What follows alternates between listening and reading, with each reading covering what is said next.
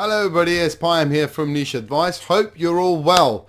In this episode, I thought we'll do a little exercise, and the exercise is, what does a mortgage broker do?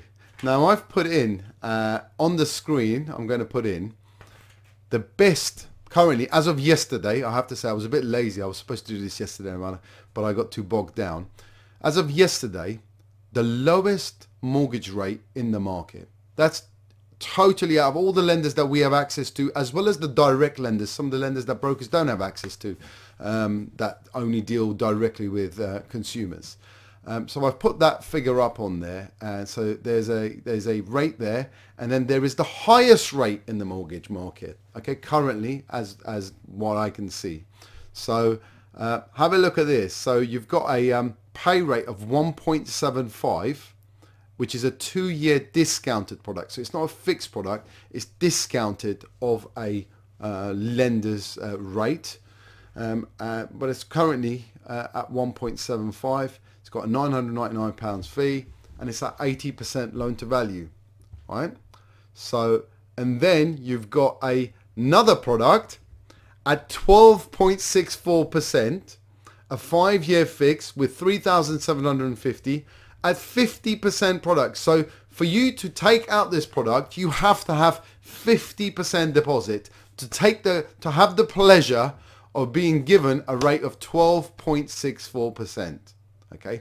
Now the entire product amount that I've searched in the market was 11,073 products. So that was the total amount of products that I searched over.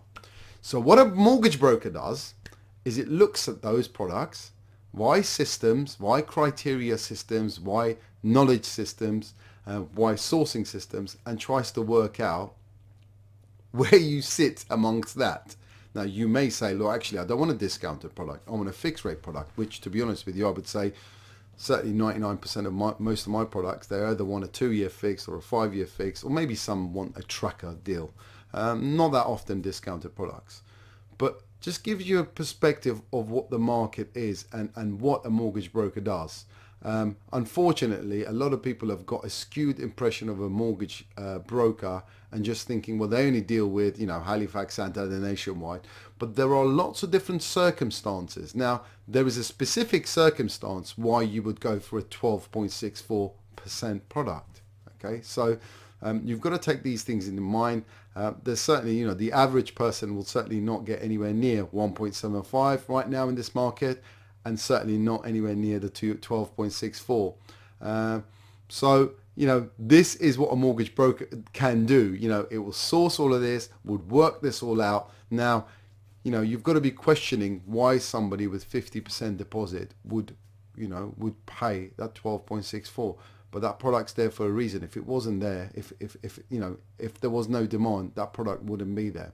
And there are certainly people, I'm seeing more and more people that have, you know, I've been quoting them quite high rates. Now that could be because they've had serious adverse credit. I'm not talking about the missed payment on your mobile phone. I'm talking about, you know, major problems in the past, whether it's bankruptcies, whether it's IVAs and so forth, or it may be the property types. You know, unfortunately, a lot of some properties, a lot of the lenders do not like to lend on. So you have to go outside the high street, and even outside of the high street, and you know, you're looking at the 6 and the 7s and the 8% rates. Okay, and these are for residential mortgages. Okay, this is not a buy-to-let product. These are for people who want to either purchase a residential property or remortgage. So a good broker will have access to the whole of the market. Okay, and then we'll be able to you know, go through the maze of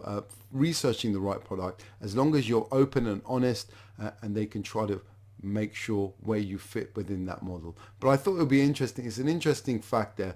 I just wonder where this disparity is going to be, say, in a year's time. Okay, so we'll come back to this maybe in a year's time and see what the difference is between the two rates. So hopefully you found this useful. If you did, like and subscribe. As always, let me know what you think about the UK mortgage market. Obviously, we were a bit of a funny market. We're a very mature market in the mortgages, but we are traditionally a 2 to 5 year fixed market. You know, when you go into the continent, you certainly go into the US, the fixed rates are actually a lot longer. People tend to take them for 15 years, 7 to 15 to 30-year fixes. This is a little bit different, but this does give, it works both ways. You know, it gives opportunity for those people that are not in the best of circumstances to be able to upscale themselves, but you know, it has got an issue because you're always coming up for a remortgage. Yeah, let me know what you think, guys, and I'll catch you on the next one. Take care.